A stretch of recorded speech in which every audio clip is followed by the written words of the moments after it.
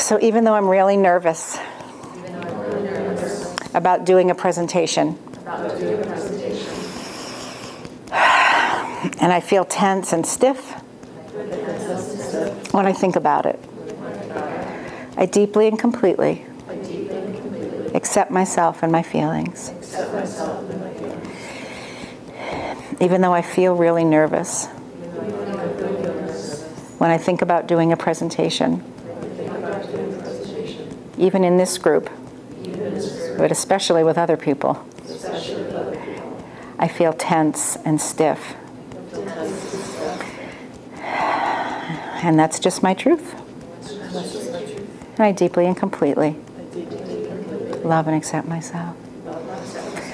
So even though I have all these nervous feelings, and I'm worried that my breathing might be shallow, I won't remember the techniques, my voice might be shaky, and I might be disappointed if I don't do as well as I'd hoped.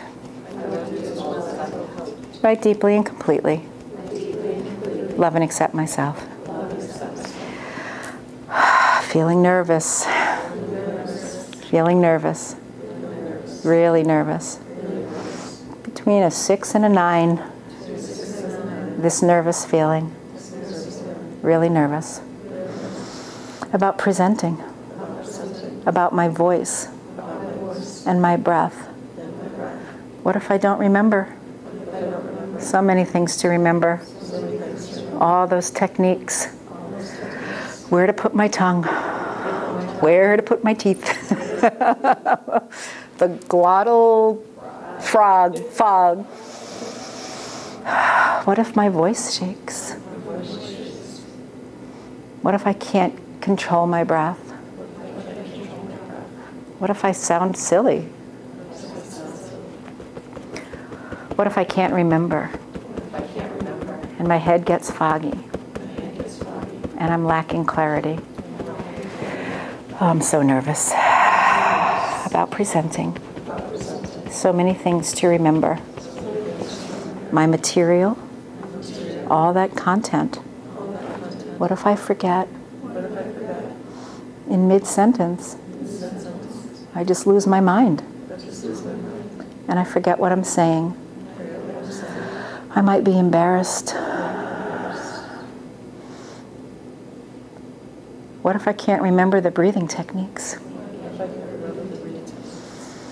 And my voice quivers. And I sound shaky. And oh, those knees. They start shaking. And that's embarrassing.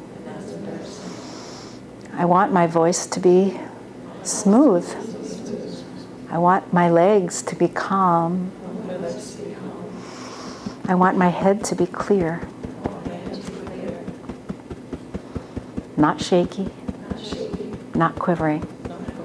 Not forgetting. So nervous. So stiff. And tense. So we're just going to come back to the karate chop for a moment. And just tap here as we let the energy settle. And then just take a moment and check in. And Ginger, I'll ask you first, and then I'll ask anyone else what you were aware of as we tapped, whether anything seems to have shifted. I wasn't really tense talking about it, but I do feel that I am very relaxed thinking about it now. Mm-hmm.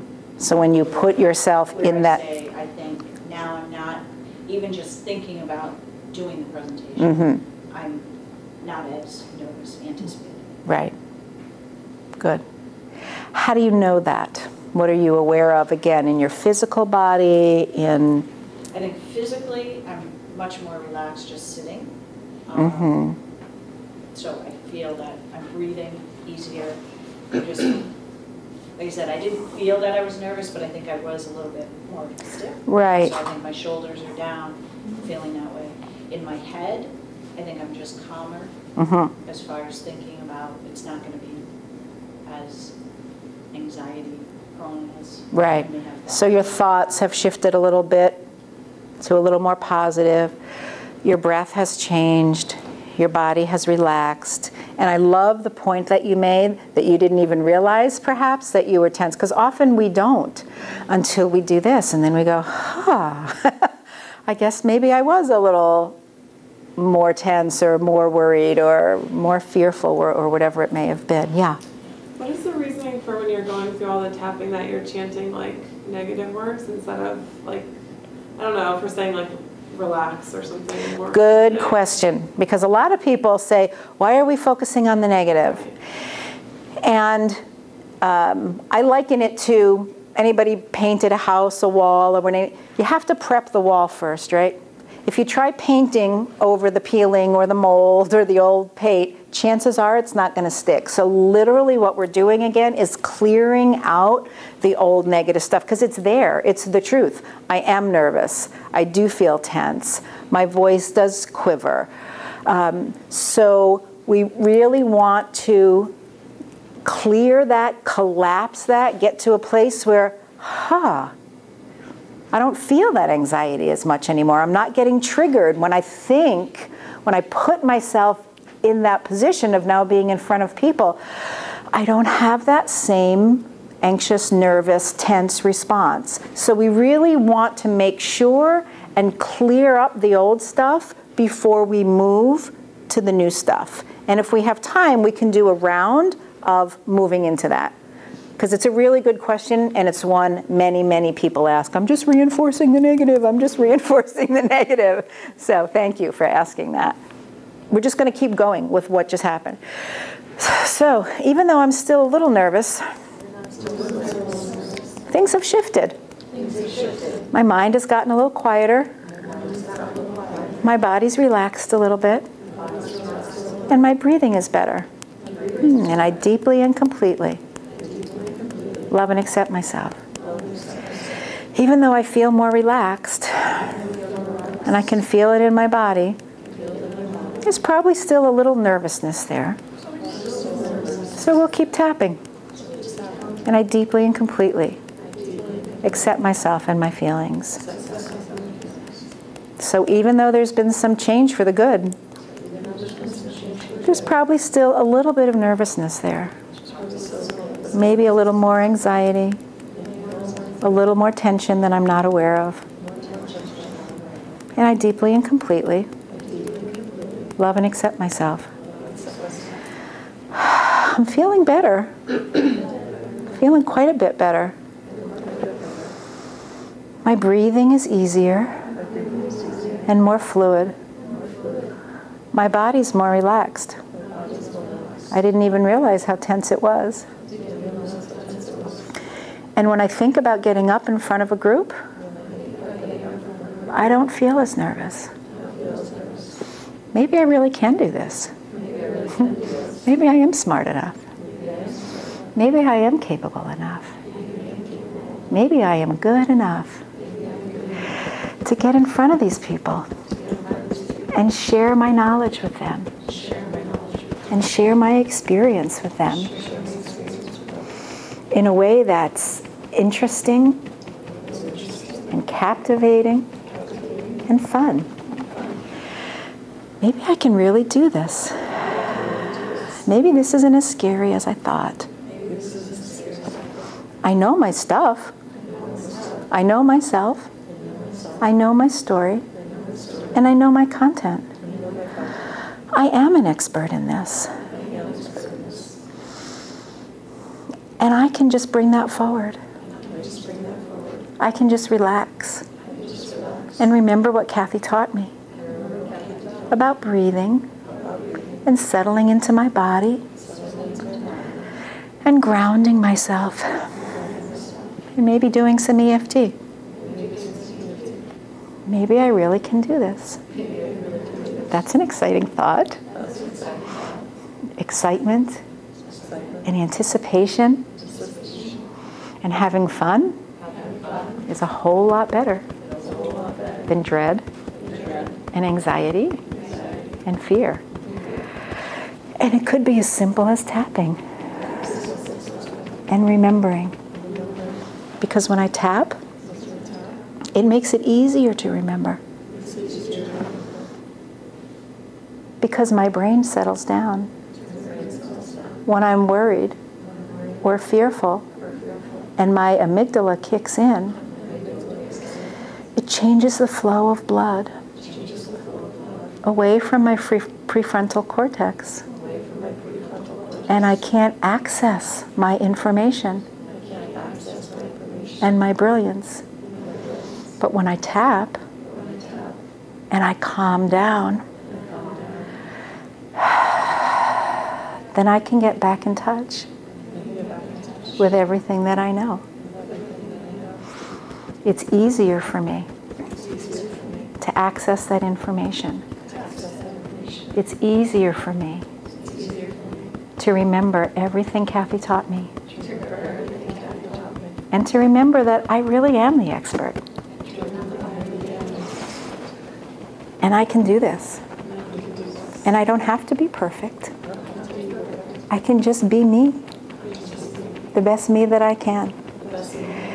And that'll be okay.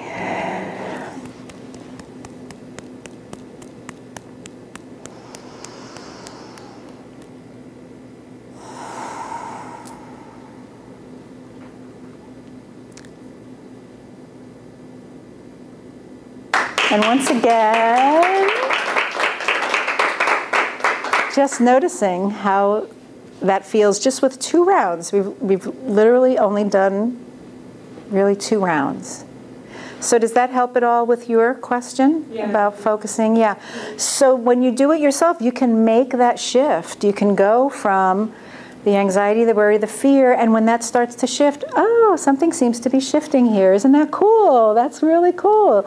And bring yourself. So it's from sort of the negative to some bridging place to a really, wow, I am really good at this. I know that I can really shine.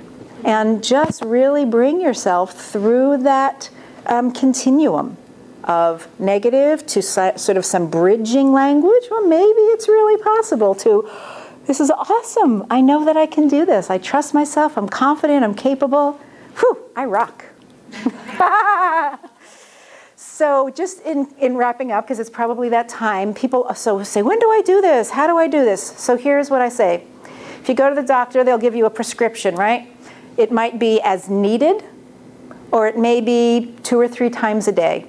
And that's what I prescribe for EFT. So the as needed is, if you're sitting at home and you're trying to put your talk together and you're procrastinating and you're going to water the plants and then you're going to check the mail or you're on Facebook and you just know you're not getting to what you're doing, even though I'm procrastinating and I'm really putting off writing this content or this outline, I deeply and completely love and accept myself.